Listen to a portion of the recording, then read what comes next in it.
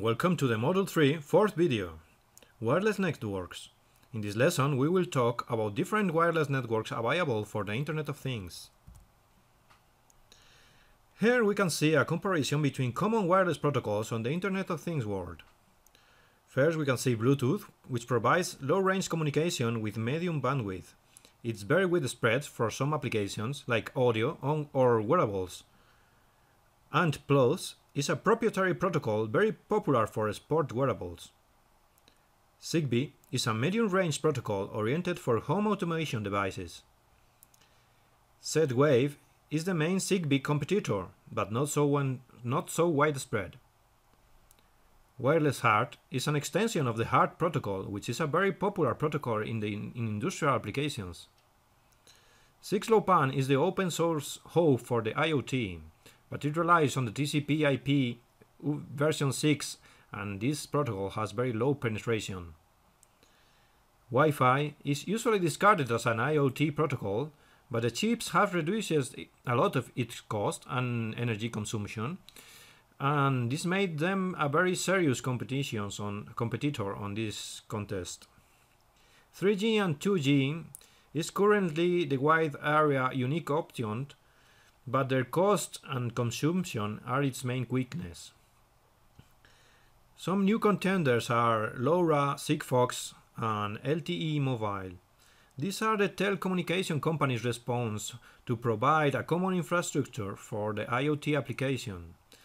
They are currently in a battle together to become the de facto standard.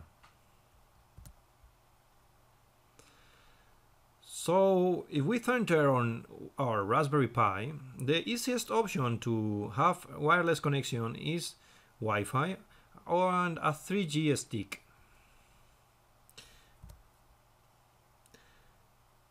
Since the Raspbian Jessie version, Wi-Fi is configured by default, and we only need to provide the access point and the password to finish the configuration. However, the network is configured by default to use dynamic addresses.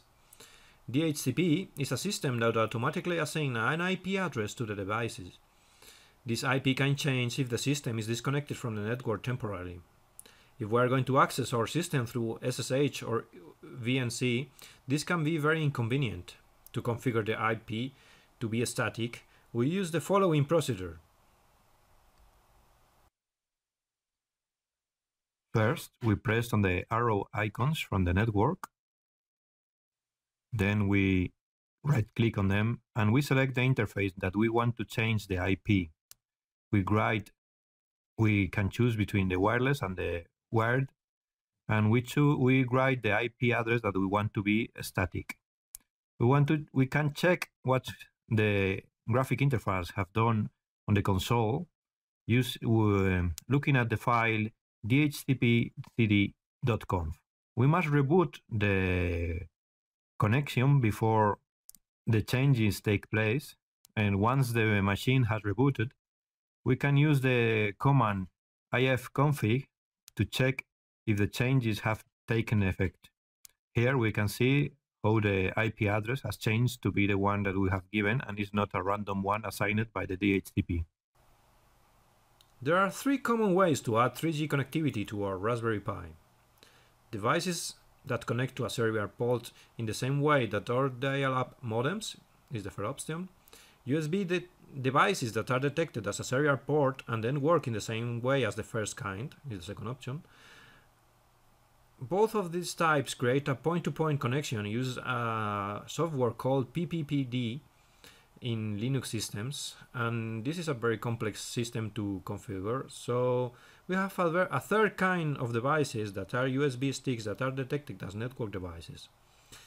In this course we have used the Huawei E303, which is an inexpensive device, easy to buy and well detected by common distributions. So we recommend this kind of devices as they are configured in the same way as the Wi-Fi and Ethernet interfaces and doesn't require the complex mechanism of the PPPD software. If we have a 3G stick and we want to get more information about which kind of device is this, We can use the ls-usb command to get the information about the devices connected to the USB ports. The information returned is very useful to find drivers and information about our hardware. Here we can see the information returned by our Huawei E303 stick. In this lesson we have seen that there are a great number of wireless protocols used in the Internet of Things. We have also seen that our Raspberry Pi provides Wi-Fi connection using its onboard chip. Other usual options to be used with a Raspberry Pi is a 3G USB stick. With this lesson we have finished Module 3. In the next module we will learn how to interact with the world using sensors and actuators. Thank you and goodbye.